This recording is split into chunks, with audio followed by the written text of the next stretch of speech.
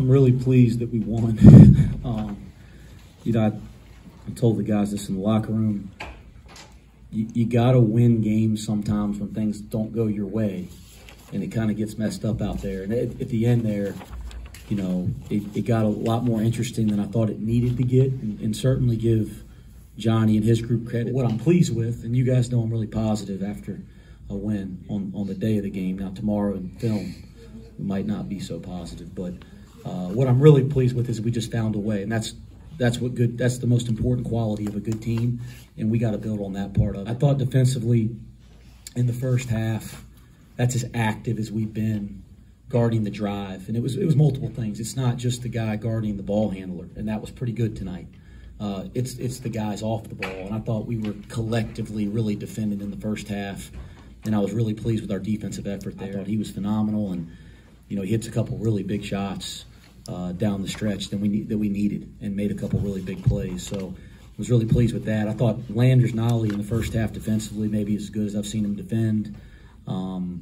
Vic had a nice night, 6 for 6 from the free throw line, gives us a lift, and I can kind of keep going down the line. But there was a lot of good stuff, and then, like I said, after we went up 15, there's a lot of bad stuff, but we found a way, and I'm pleased with that.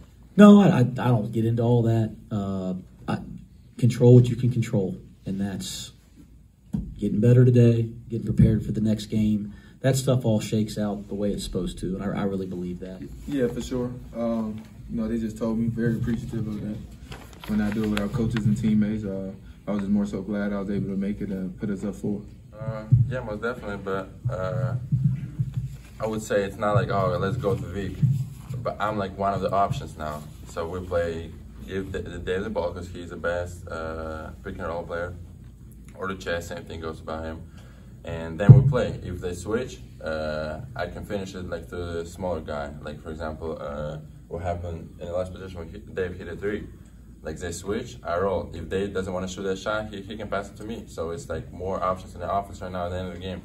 And that's being next player. He always say you're going to go through adversity. Team's going to go through runs. But the team that's most likely to prevail is the ones that stick together through the ups and the downs.